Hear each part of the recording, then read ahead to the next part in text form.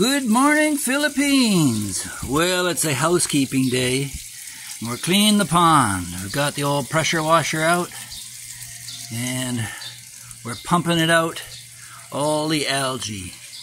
We got here in the middle of October and cleaned it out. So October, November, December, 3 months later, it's as green as heck. So you have to change the water every now and then. So I thought, instead of looking at my ugly mug, I'd like to see what I do. Got some coconuts growing over here in a bucket. That's for my sister-in-law. And then I filled the kids' pool up so that we got a water reservoir, get the chlorine out of it. I'll transfer that to the pond once it's drained. Got to get the fish out. And what else we got going? The wife's out there sweeping with a broom, looking at fruit to pick off the trees. And this is where I do my little podcasts, my cup of coffee. Sometimes I sit on this side, sometimes I sit on that side, under the shade of the coconut trees. And we bought this place with 2 lots.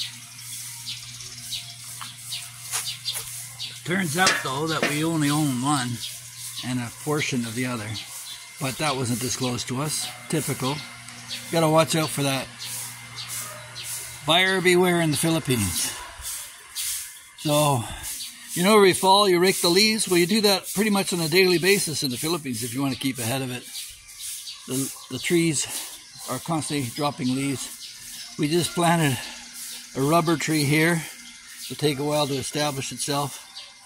And all your indoor plants that you got in Canada, yeah, they all grow outdoors here. You got a nice little hibiscus starting to flower. And they come in different colors. And we've got guava fruit growing up here, which I've shown you before. And, of course, our coconuts, which, for some reason, the Filipinos are very eager to cut steps in the coconut so they can harvest the fruit.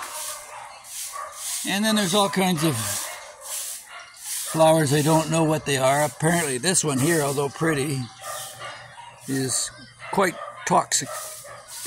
And then the calamangai are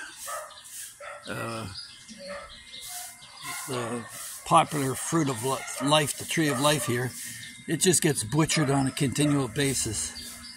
We got around the pond, we got some lemongrass growing, which it's great for keeping the mosquitoes away. And we've got some aloe vera over here, which is starting out. So, yeah. The other day I photographed this one here. It's quite a beautiful flower. It's holding on for some reason. But yeah, look at that. Ain't that pretty? So, this is our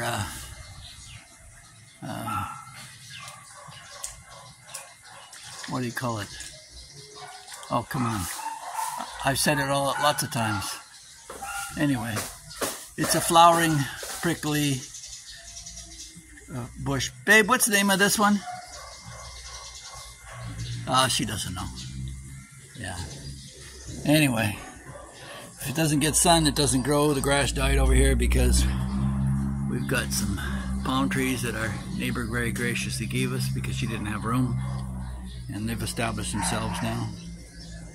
So that's the basics of the yard and the house, for those of you who are curious.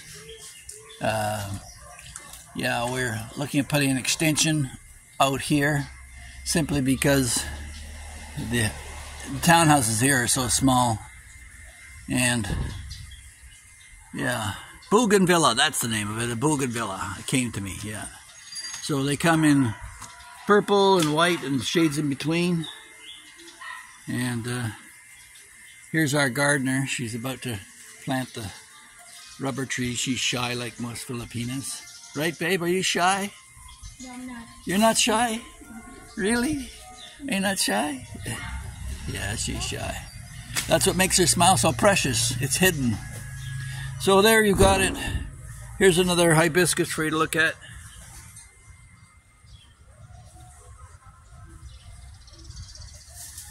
Just over the thing. We've got a papaya tree growing up over there too. It's struggling. The problem with the papayas is that there's a worm that gets into them and rots them out from down below, and they end up falling over. And then we have these lemon trees, or what they call a what is it? Not calamangai is the one that we were talking about earlier. That's supposedly the tree of life, and it never gets a chance to grow.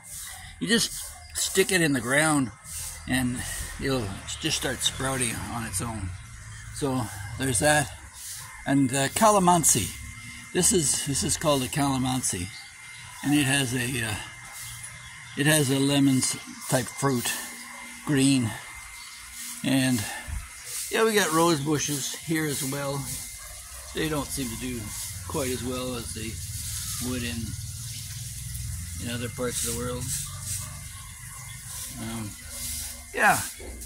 So somebody said, turn the camera around so we can see the beauty that's there. Well, there she is, hiding again. You're stuck with me, folks. So hopefully you enjoyed that. If you did, like and subscribe, push the notification bell, and we'll catch you in the next one.